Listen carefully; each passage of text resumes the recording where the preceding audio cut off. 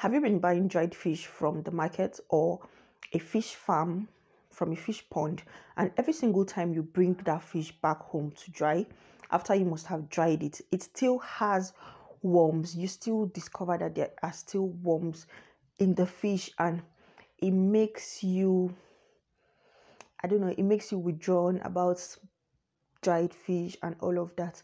Well, I have good news for you today, because that is about to end today, like this moment. We're going to be showing you in this video, I am going to be showing you in this video how to do away with worms in your dried fish. Basically, how to properly dry your fish. So if that is something you would want to watch, that is something you would want to learn, please stay in this video as we go through the process together. Hi guys, my name is compassionturaki. Welcome to my YouTube channel. I am a YouTuber based in Kaduna, Nigeria. If you're just stopping by in this channel for the first time, welcome. And if you're a returning subscriber, thank you so much for staying with me up until this moment. So let's get into the video right now. Now this video is going to be explaining how to properly dry your dried fish. That way you don't have worms in the dried fish. So when you get your fish from the market, probably the fish is not properly dried and all of that. You want to take the fish and then pinch out the guts of the fish. I'm going to be showing you that shortly. Pinch out the guts of the fish and remove the guts out of the fish. Then you dry it, because the gut is actually what is making the fish spoil quickly.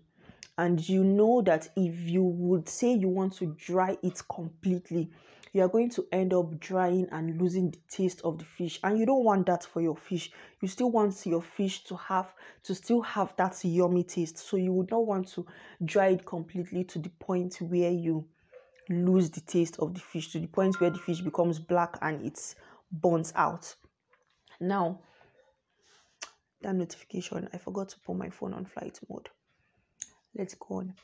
So now, let's say for instance, some people buy their fish and then they go ahead to dry it under the sun. Well, I want to tell you to stop that habit today, because drying your fish under the sun actually gives it more room to accommodate microbial growth.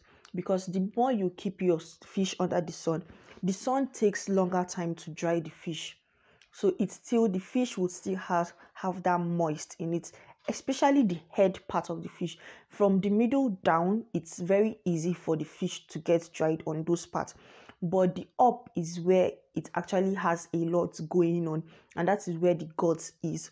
So before the sun is actually going to hit that part of the fish, it takes a while, and before that time frame, it must have started bringing out worms. So you want to use an oven to dry your fish, and if you are using an oven, you have to use a temperature that is okay to not burn your fish. So now you are going to decide, or you are going to be checking in and out to see the growth of how the fish is drying, but you have to take out your guts. Now let's use this fish as an example. Now these two are very small sizes. If you dry these two under the sun, it might still grow, it might still bring out worms, because for it to completely dry, it's going to take a little while before it's completely dry. It might still grow out worms, it might not. But to be on the safer side, you can just use an oven. And for these ones, you don't really have to go through bringing out the guts to dry it. But now let's get to where the problem is going to be. So when you want to dry fishes that are a little bit big, a fish that is up to this size or bigger than this, you want to use something, probably a stick like this, and hit this part of the fish, this side of the fish. You want to hit it and bring out the gut that is in there, because that is what is making your fish to spoil quickly. So you want to hit it and bring out that part of the fish. That way your fish is going to get dried, and when it is dried, it doesn't bring out that worms. And don't forget, do not sun dry. You can only sun dry after you must have used your oven to dry it. Then probably after you've used your oven to dry it, you just want to be airing it outside. That is not even necessary, to be honest. But if you have much fish, you just want to be airing it just for airing sake, but not really because you want to dry it. So stop using the sun to dry, but instead use your oven to dry. So if you do all of these things, you are going to successfully inhibit the growth of microorganisms in your fish.